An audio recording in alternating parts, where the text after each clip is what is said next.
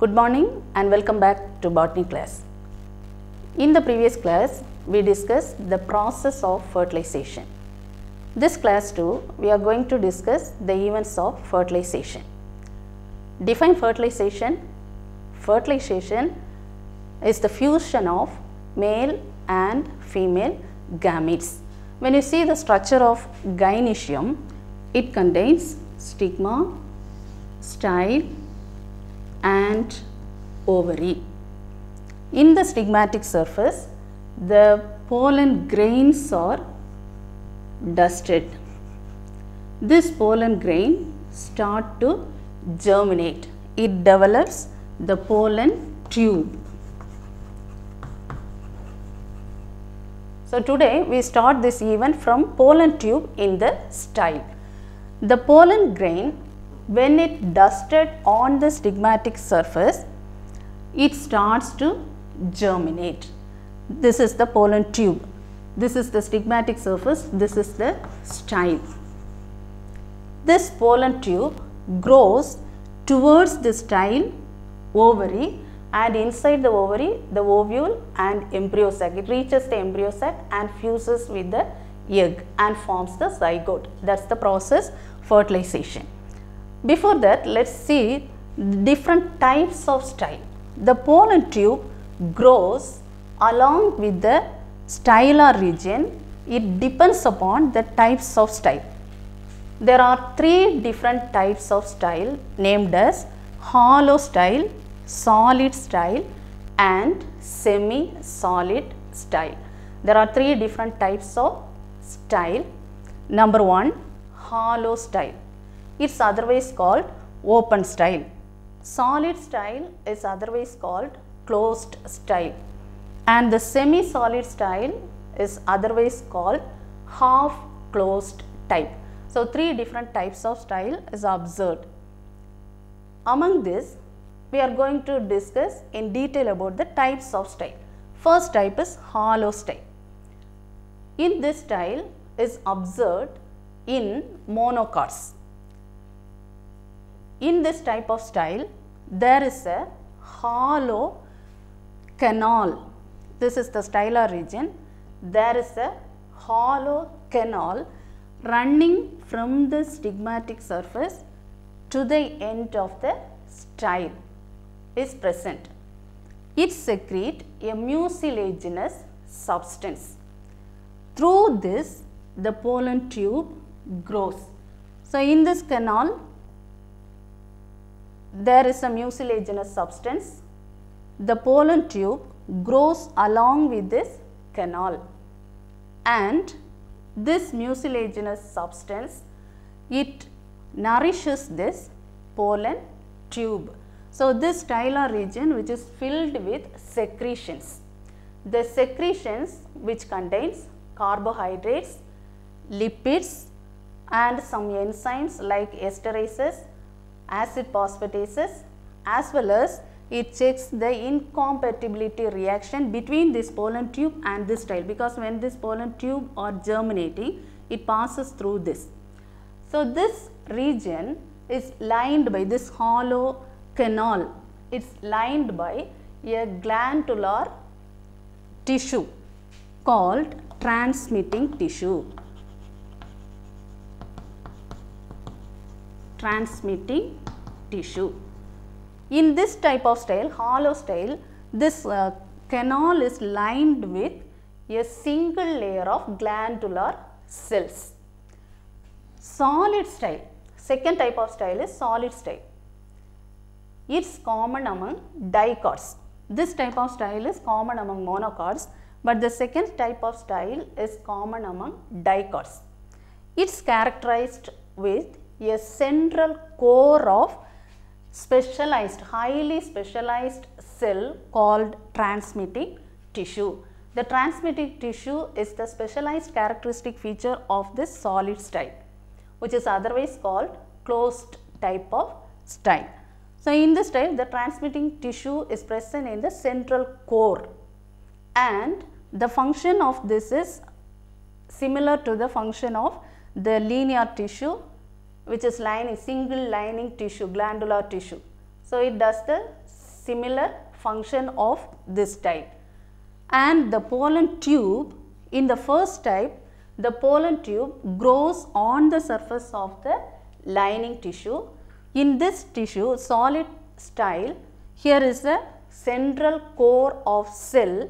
So, it passes through the intercellular spaces. The pollen tube passes through the intercellular spaces of this style or region. Then semi-solid. In semi-solid type of style, it's the intermediate between the hollow style and the solid style. It's the intermediate. There are different opinions among the authors. Some of the authors, they suggest that their opinion is this transmitting tissue is present only in the solid style. But some others some other authors suggest the transmitting tissue also present in this hollow style also. So, first question you are going to learn is types of style. There are 3 different types of style. Observe: hollow type, solid and semi-solid. Now, second topic is entry of pollen tube into the ovule.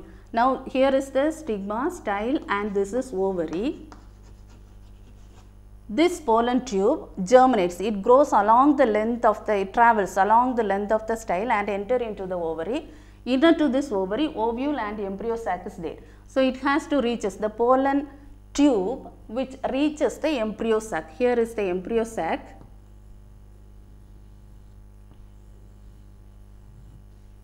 So, it has to elongate. It elongates and enter inside. So, towards this, inner to this, there are synergids, antipodals and the polar nuclei is present. So, this tube, pollen tube, when it travels along the stylar region and the ovary and towards the micropylar region is due to the chemotropic substance. There is a chemotropic substance. Due to this, it leads to the entry of this. But when it moves towards the micropylar region, there is a structure called obturator. This obturator guides this pollen tube to enter through the micropylar region. So, this is the micropylar region, this is the chalazial region, and in the micropylar region the egg is present.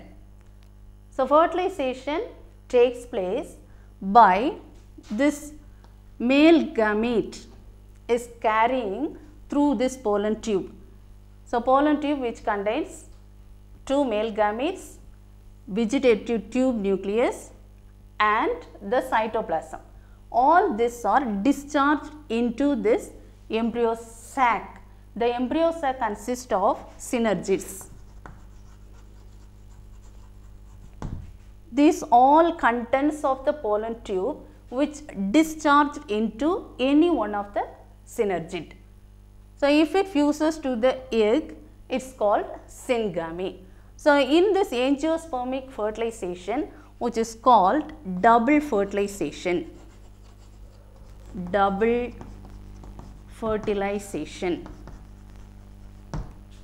What is meant by double fertilization? In the year 1898 and 1899, S.G. Navashin and L. Gainard, they observed double fertilization in Lilium and Fritillaria. In Lilium and Fritillaria, these two persons, Navashin and Gainard, observed double fertilization, which is common among in dicots.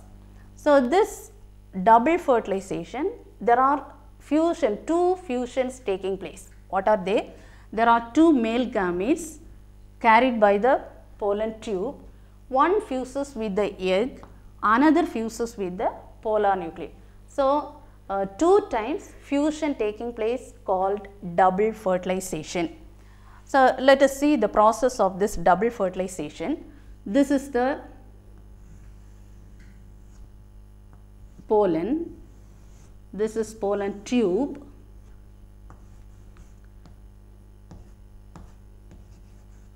This pollen contains 2 male gametes. These are the male gametes.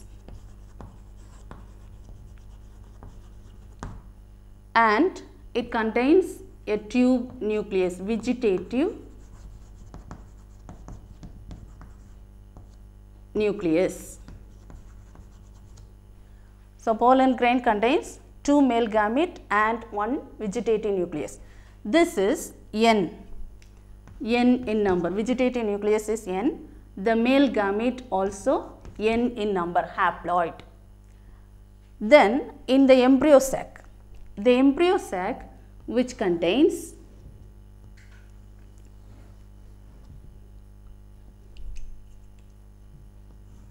synergids, antipodals and polar nuclei.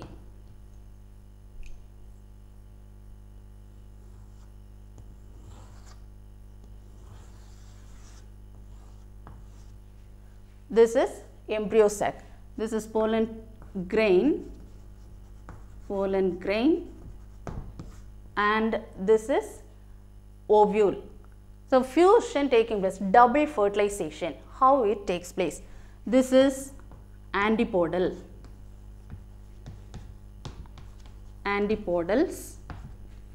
This is egg, these are the synergid, this is the polar nucleus. Sometimes this polar nuclei, 2 polar nuclei fuse together and forms as a secondary nucleus. So, now it's secondary nucleus.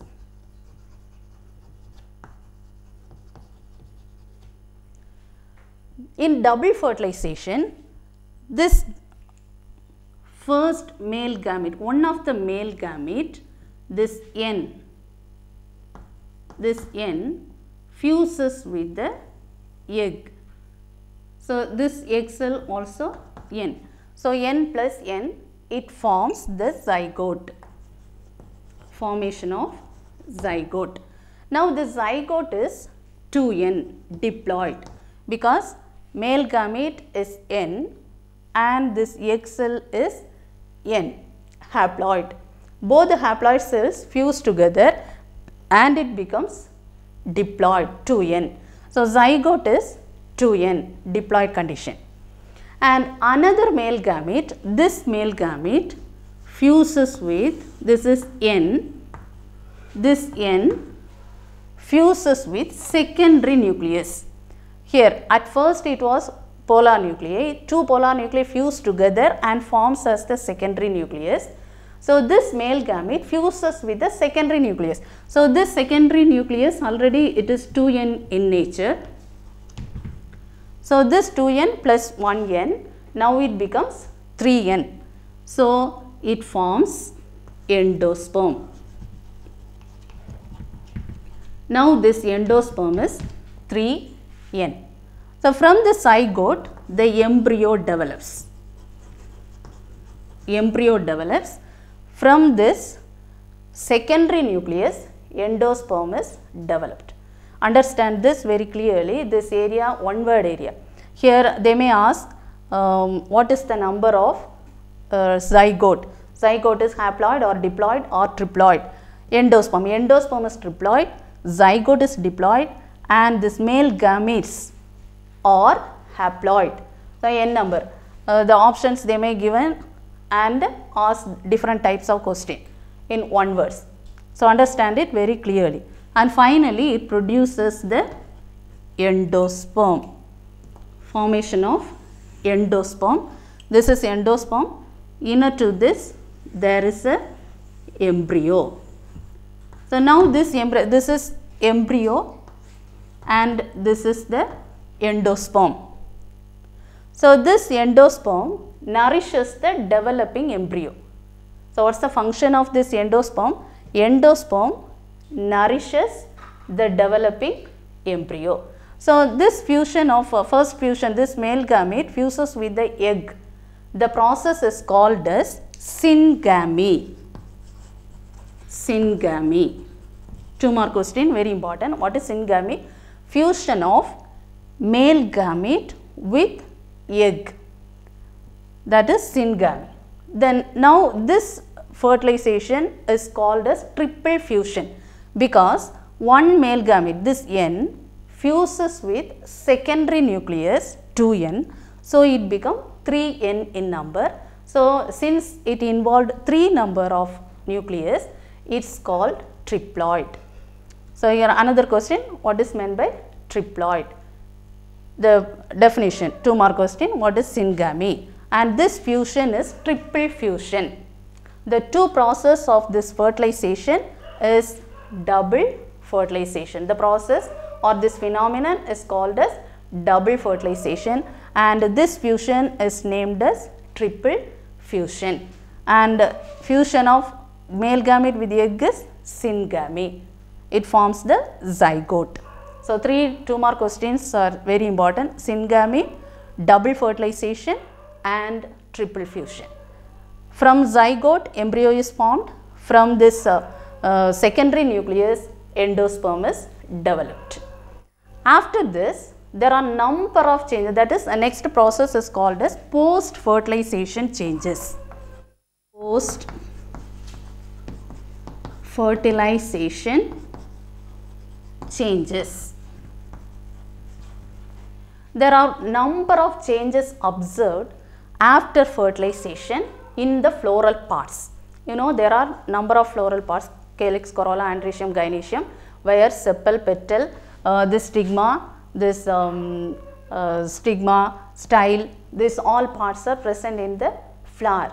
After fertilization, these all the non-essential world. This androecium, gynoecium, which comes under essential world, the petal, sepal and this this stigmatic region and the stylar region, this all wither and fall off. After fertilization, these all wither and fall. And this synergids, this synergid antipodals also disintegrate. And the micropylar region, this micropyle of ovule becomes the micropyle of seed to facilitate oxygen and water uptake. And this egg, the egg changes into zygote. Now egg, fusion of egg, after that the zygote, it forms the zygote, and the zygote develops into embryo, and the secondary nucleus forms the endosperm. And the ovary, this is the ovary becomes the fruit, and ovule becomes the seed. So after fertilization, what are the process, what are the events? Development of this embryo, development of this endosperm, and formation of fruit and seed. So this ovary become fruit, and this ovule become inside the ovule, which becomes seed. So this embryo developed inside the endosperm. So endosperm is the nutritive tissue of the developing embryo. Then depend upon the mode of development, there are 3 different types of endosperm. The endosperm is the result of triple fusion. The endosperm, the male gamete fuses with the secondary nucleus and forms primary endosperm nucleus, PEN, primary endosperm nucleus. From primary endosperm nucleus, endosperm is formed. So this primary endosperm nucleus is 3N in number, 3N chromosomes in it. Depend upon the mode of development, it is classified into 3 different types of endosperm. They are nuclear endosperm,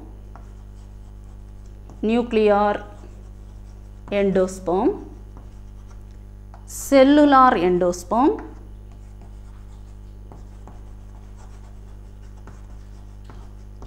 and helobial endosperm. There are 3 different types of endosperm. How these endosperms are developed? This, as soon as this endosperm develops, the primary endosperm nucleus develops, it starts to divide before the zygote divides. Before the zygote divides, the endosperm starts to divide. So, endosperm undergo number of mitotic divisions and it is not followed by cell wall formation. See, this is the endosperm.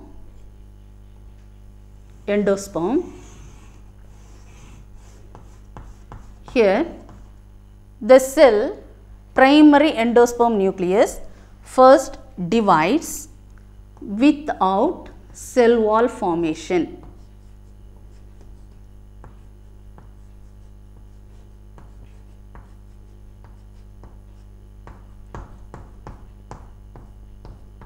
Here the cell without cell wall formation is called nuclear endosperm. So, the condition free nuclear condition exists in the endosperm. This is the free nuclear condition which exists inside the endosperm is called nuclear endosperm. But in cellular endosperm, the primary endosperm nucleus divides followed by cell wall formation. So, subsequent divisions which followed by formation of cell wall. In the diagram,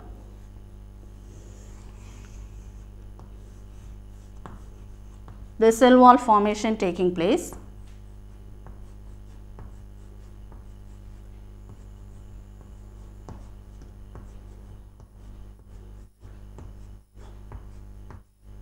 Here is the cell wall, formation of cell wall. This is the second type, cellular endosperm. And helobial endosperm. In helobial endosperm, this primary endosperm nucleus moves towards the micropylar region, moves towards the basal region of the embryo sac. So, in this diagram,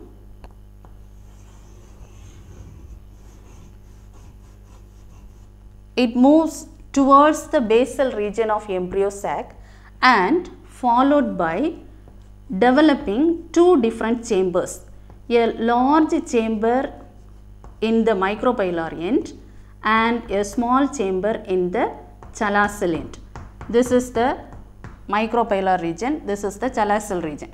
So, this region is larger region where the cells not forms the cell wall formation does not take place and free nuclear division takes place in the micropylar region, and this is the chalacal region, it may or may not divide. So, it is observed in hydrilla and Vallisneria. So, depend upon the mode of development, there are three different types of endosperm. Apart from this, one more endosperm is there, ruminate endosperm. In this, the endosperm formation is uneven or irregularity in its surface. So, it is called ruminate endosperm. What is the function of endosperm? The function of endosperm is the endosperm nourishes the developing embryo, and in most of the cases the endosperm divides before the division of the zygote. So, before the zygote divides, this endosperm divides. So, up to this you learn in this class all these questions. So, first question is start from types of style, 5 mark question, then post fertilization changes, then types of endosperm, and this one, this fusion, double fertilization and triple fusion. The questions you will get it through WhatsApp. Thank you.